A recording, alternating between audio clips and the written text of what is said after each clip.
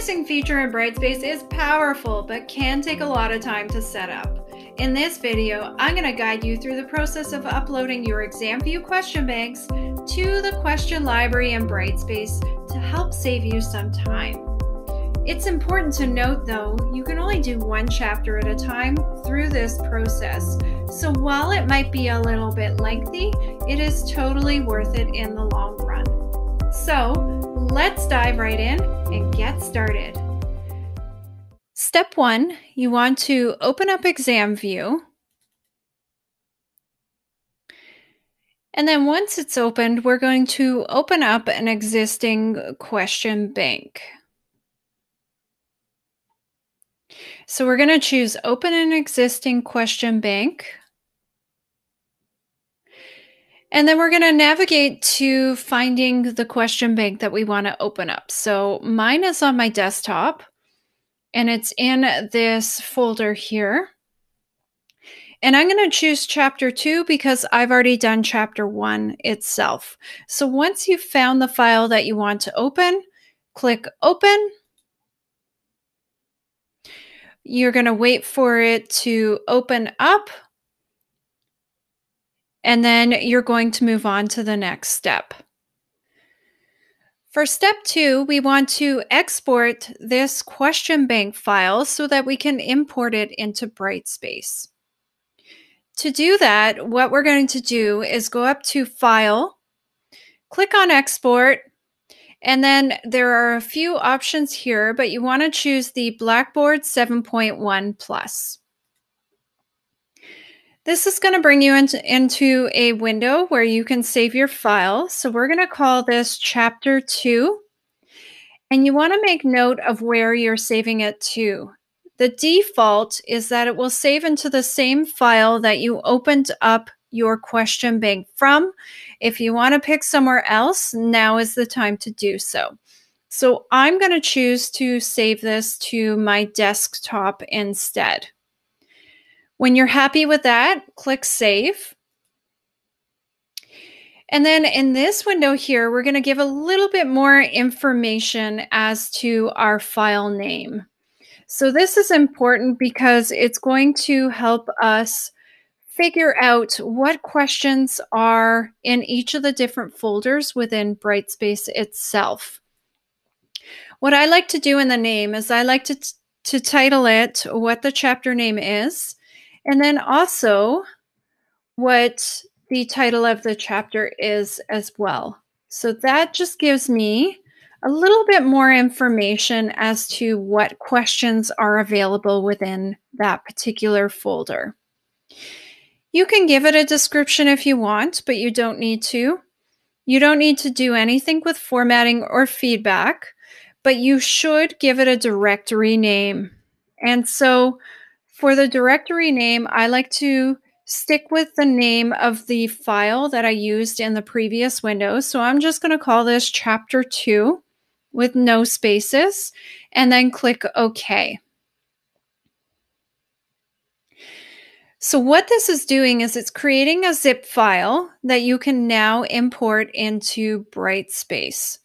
So really important that you just remember where you save the file to so that you can find it for the next step. Once this is done, we can close ExamView and move on to step 3. For step 3, in your course shell, you're going to go to the Teacher Support, and then you're going to choose Edit Course. From there, what you want to do is scroll down and locate the Import, Export, Copy components. Once you've found that, click on that. And then what we're trying to do here is import in our zip file that we made in the previous step. So you're going to scroll down and you're going to select Import Components. And by default, it's set on From a Course Package. So you just want to leave it there. Once you've done that, click Start. And then at this point, you're going to go and find the file that you created in our previous step. So for this, I'm going to click Upload. I'm going to go find my chapter 2 file and then click open, and that's going to upload the file to there. You could also just simply drag and drop it onto this window. Once you've done that, you're going to click on Import All Components.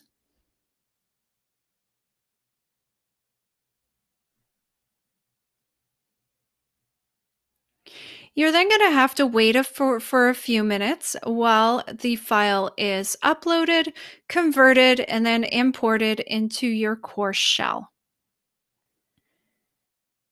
In our next step, now that your course package has been imported or your file has been imported, you can either click on View Content to see, and this will navigate you to your content page, or you can go and import another package and import the rest of the chapters from your question bank.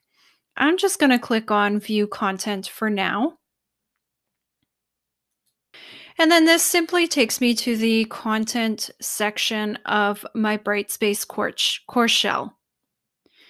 If I want to now go and view my questions in my question bank, I would click on Assessments and go to Quizzes. And then from here, what you'll see is Manage Quizzes, Question Library, and Statistics. So you want to click on Question Library. And then you'll notice that your chapter that you've just imported is found here. If you click on it, you'll be able to see all the questions that you just imported.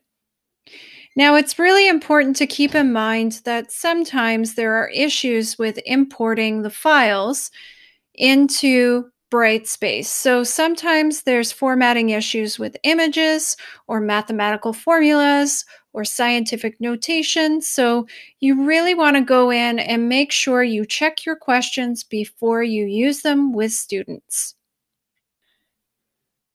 Our last and final step is totally optional, but if you want, you can also organize your question library into folders.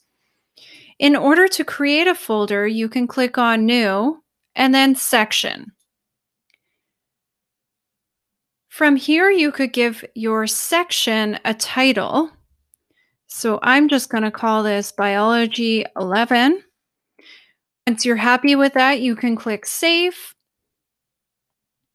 And then now, if you want to move your chapters to specific folders, you're going to come down this line and click on the checkboxes for the ones that you want to move.